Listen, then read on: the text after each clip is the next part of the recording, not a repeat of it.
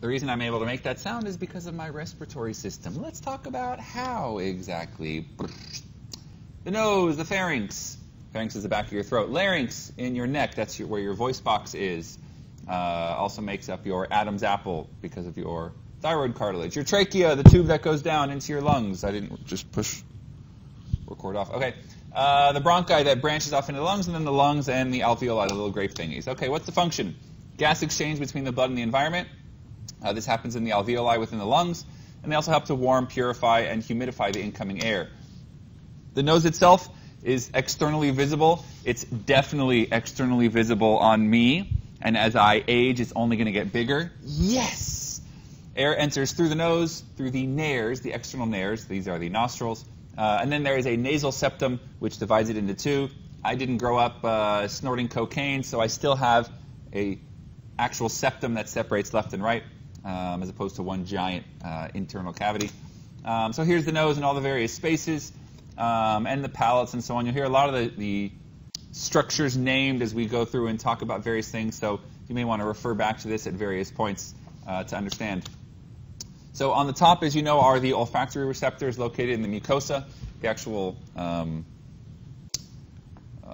stuff where the smells, the chemicals dissolve into, and you have your sensory receptors there on the superior surface. And then the rest is lined just with plain old respiratory mucosa. It also helps to moisten the air, and then it traps incoming particles to help make lovely boogers.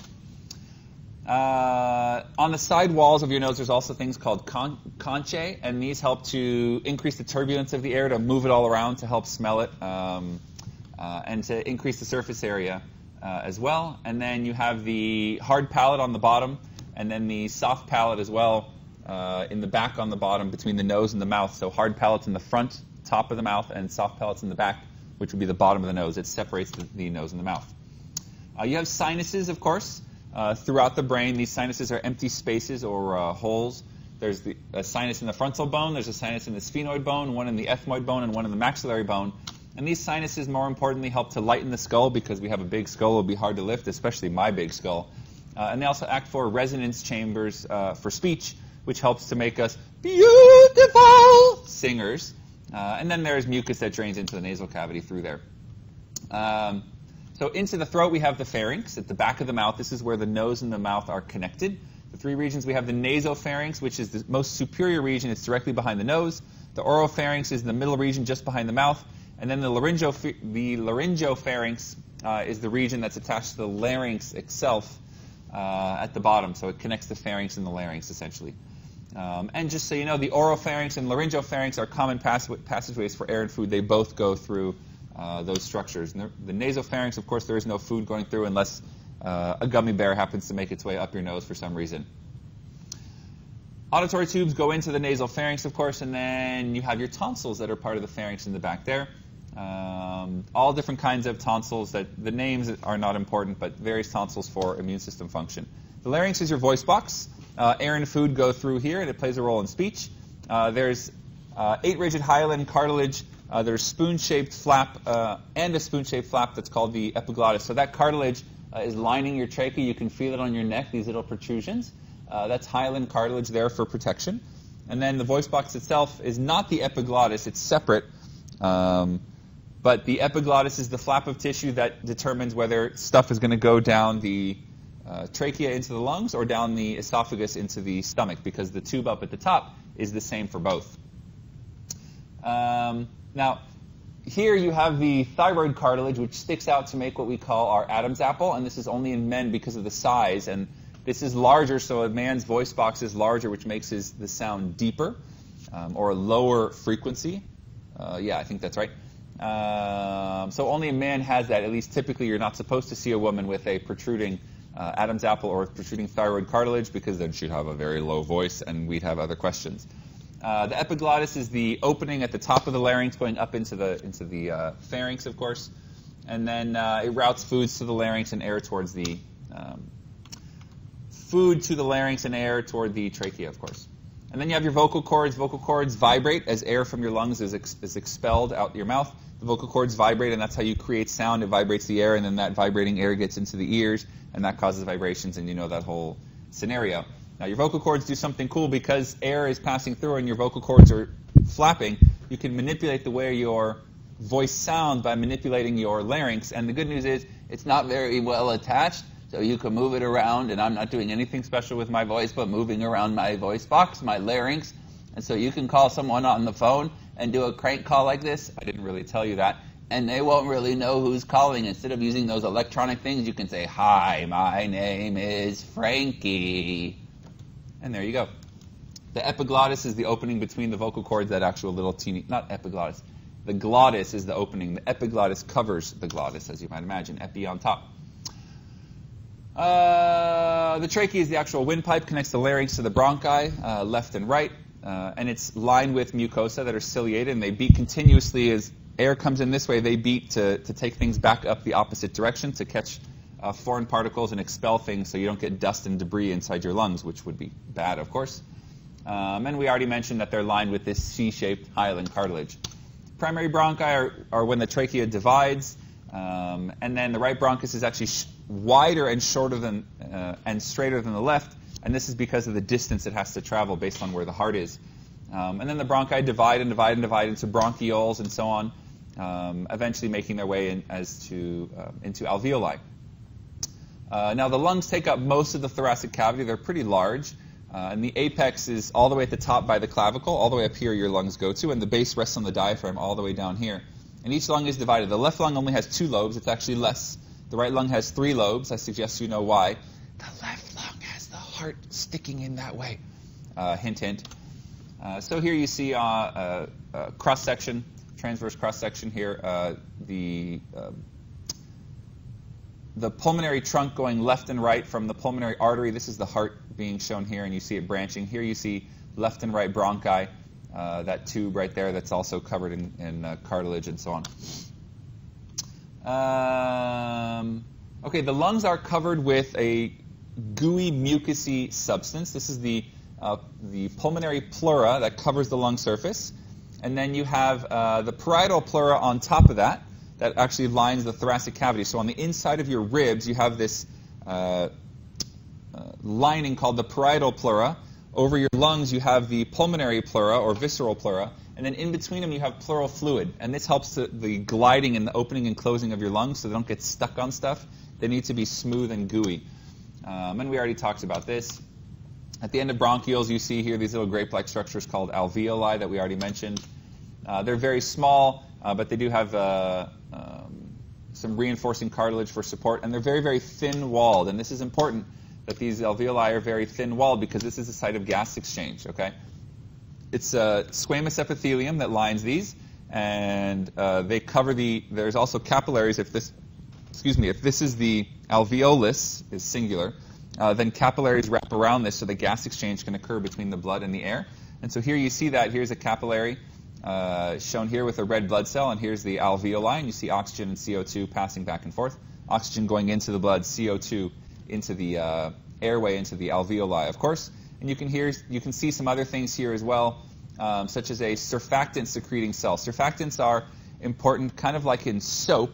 They help to, they create a polar surface and help to pull the lungs out, so it aids in inflating the lungs, and this is in fact why babies who are born too early often have to stay in the hospital for a while because they haven't produced surfactant yet, and thus they can't breathe very well because they can't inflate their lungs. It's difficult to pull with that negative pressure.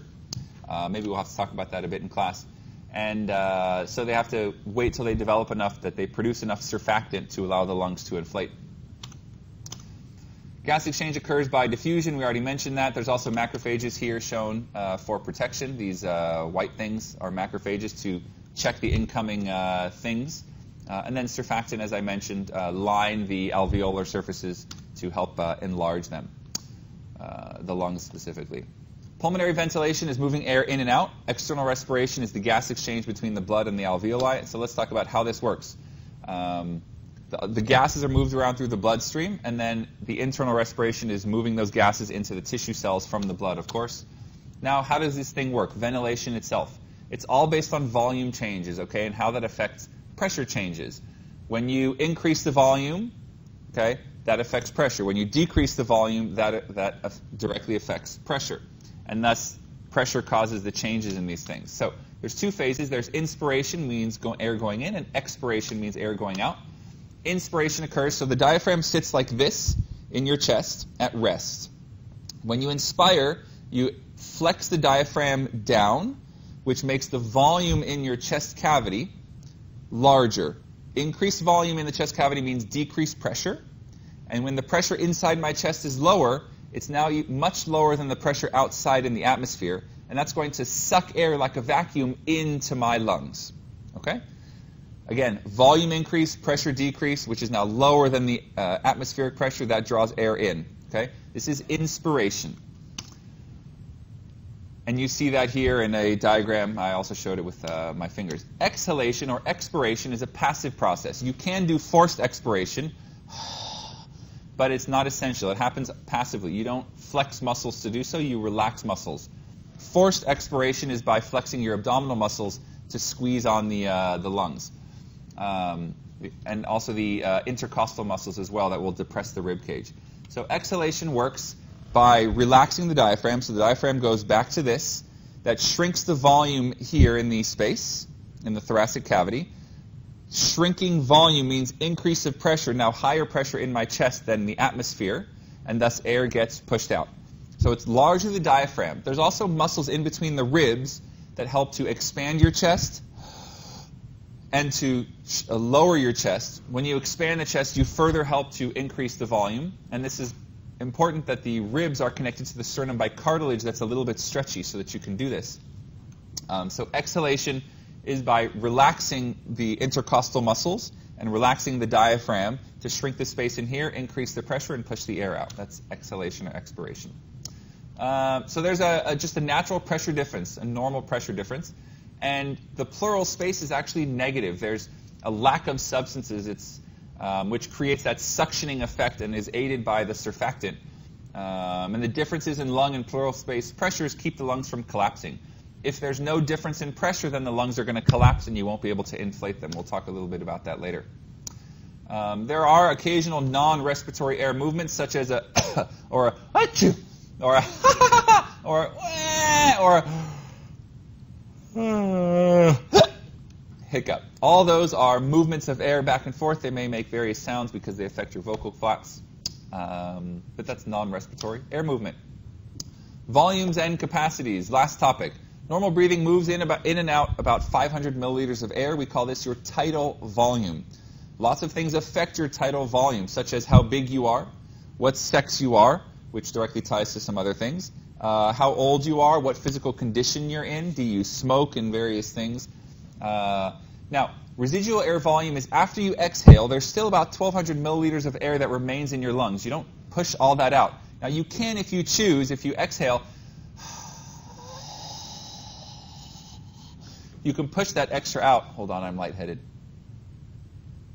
Okay, you can push that extra out. That's your residual volume. Okay? You have an inspiratory reserve volume. That's the amount of air that you can forcibly take in beyond your tidal volume. So tidal volume, again, is about 500 mils of air. I can take in more. And this is on the order of 21 to 3,200 milliliters of air additionally. And then you have expiratory reserve volume, which is that air that can be forcibly exhaled. That's about 1,200 milliliters. And then your residual volume is anything that remains in your lungs after expiration, as I already mentioned. That's about 1,200 milliliters. Okay? Now, all these values together make up your vital capacity, how much air you're able to take in and out, the total amount of exchangeable air. So your vital capacity is equal to the tidal volume plus the inspiratory reserve volume plus the expiratory reserve volume. Now, one thing that we're not factoring is what we call the dead space volume.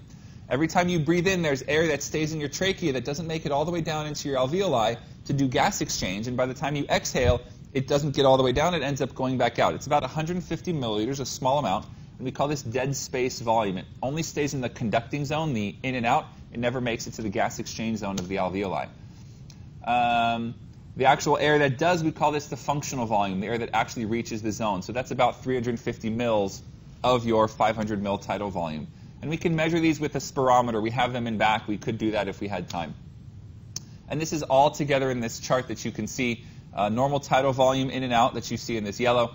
Expiratory reserve volume, how much you can forcibly exhale. residual volume that remains behind even after that amount that you can forcibly exhale, and the amount that you can forcibly inhale. All this together makes up your vital capacity. Notice residual volume does not make up vital capacity. You don't have the ability to move that in and out, but your total lung capacity does incorporate that residual volume. And on that note, I'm out. Go take a few breaths.